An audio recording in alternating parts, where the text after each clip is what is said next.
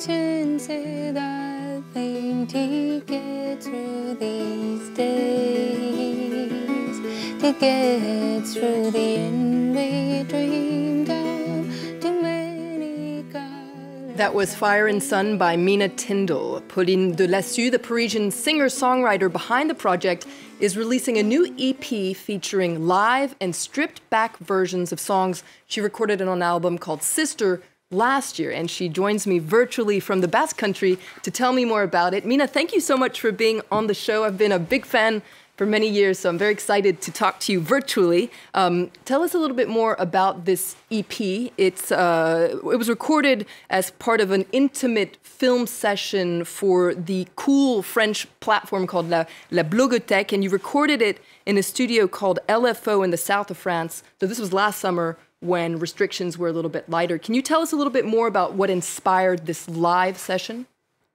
First of all, thank you for having me. I'm really happy.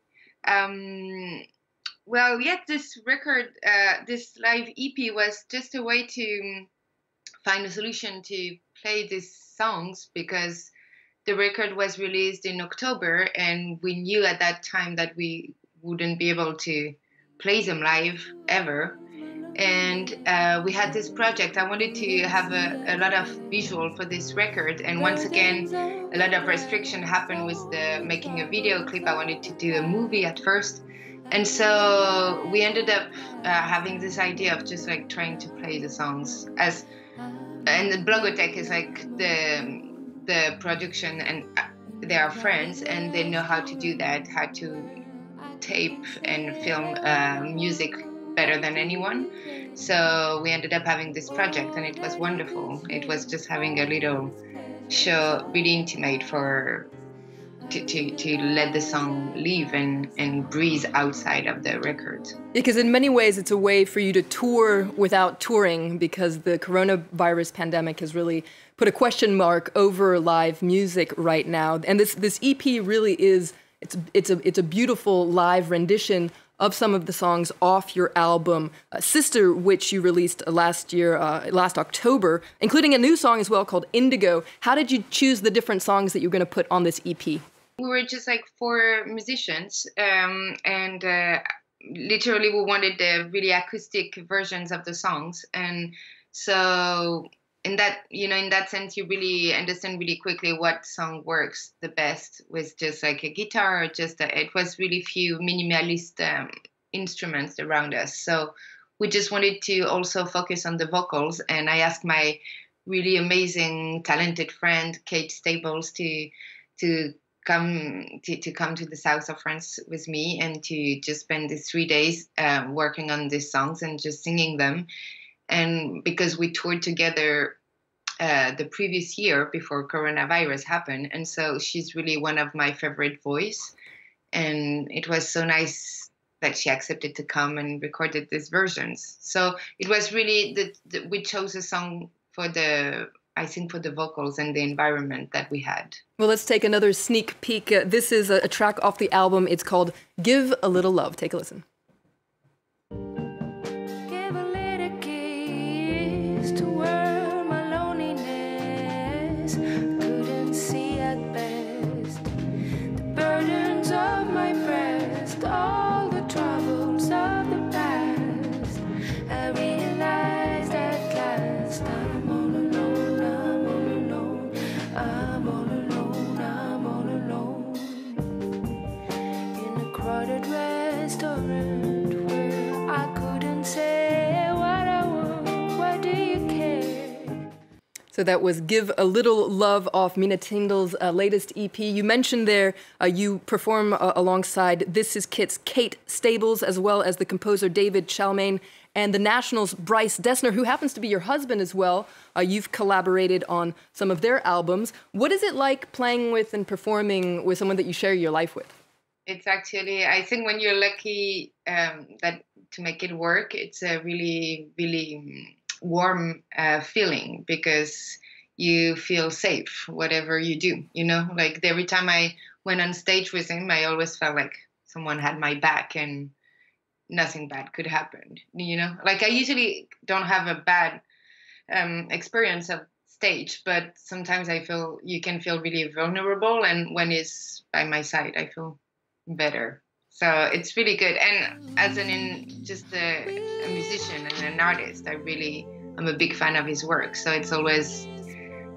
it's a great dynamic in a couple. It's wonderful to be able to record that kind of connection, as you say. In fact, your album features a beautiful love letter to your husband. It's called Belle Pénitence.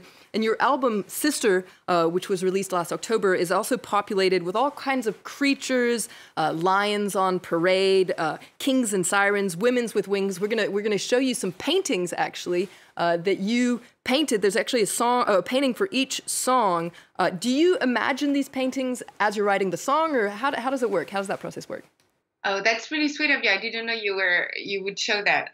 No, that's really different. It's for the lockdown when I spend. So I have a little son, and we have a little son, and we were trying to.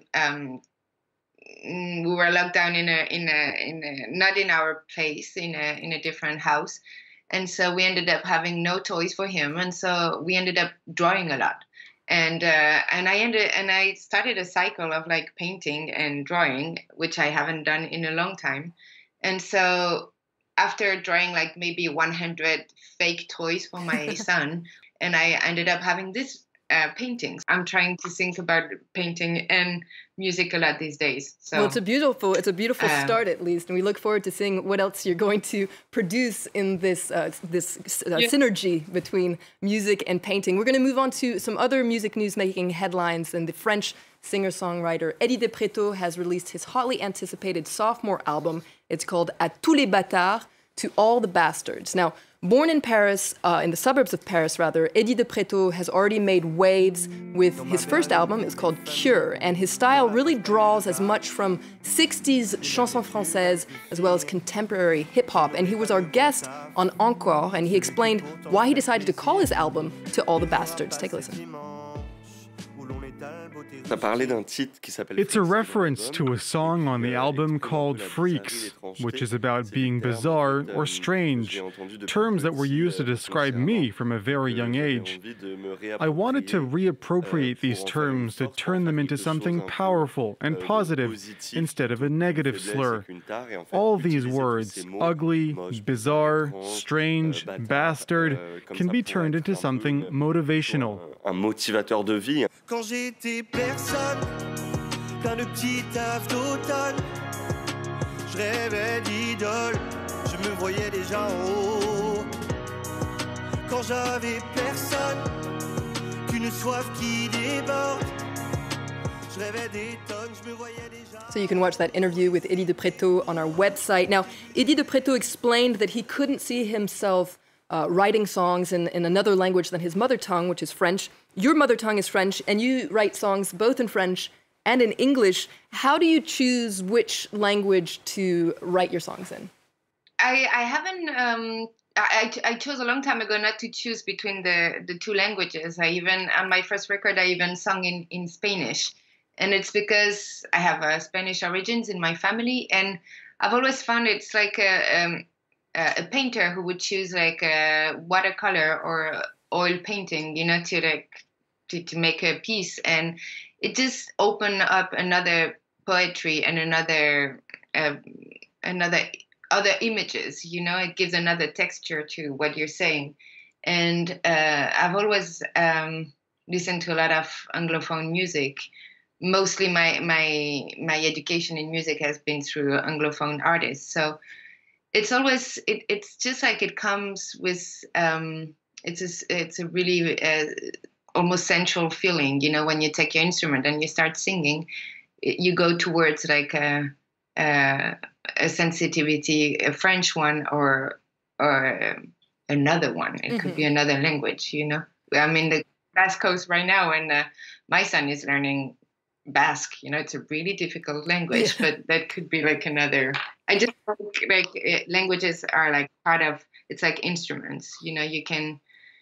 When you start learning them, you can express really different things. It's beautiful. Well, it's a beautiful way to put it. Language is kind of a color on a palette that you have access to. We're going to move on to some other music news. London Grammar has released a new record called Californian Soil. The UK electronic pop trio's third album draws on a renewed sense of extroversion and energy, with singer Hannah Reid exploring femininity and relationship dynamics in deeply honest and personal lyrics. According to the band, it's the most upbeat London Grammar has ever been. Check it out. But I never had a name, and I never felt the same. They keep on trying on, and they will keep on trying it on. And finally, for all you punk rock fans out there, US legends The Offspring are releasing their first studio LP in nearly a decade. Now, during their hiatus, the frontman Dexter Holland got a PhD in molecular biology, so a pretty cool thing to do there. The new album is called Let the Bad Times Roll, and it's got their signature energetic, upbeat songs with acerbic lyrics, like the title track. And we're going to leave you with that song, but before we go, I want to thank my guest, Mina Tindle. Thank you so much for being on the show today. And be sure to check out her new EP and her latest album, Sister. For more arts and culture news, head to our website and stay in touch on social media. And stay tuned to France 24. More news is coming up right after this.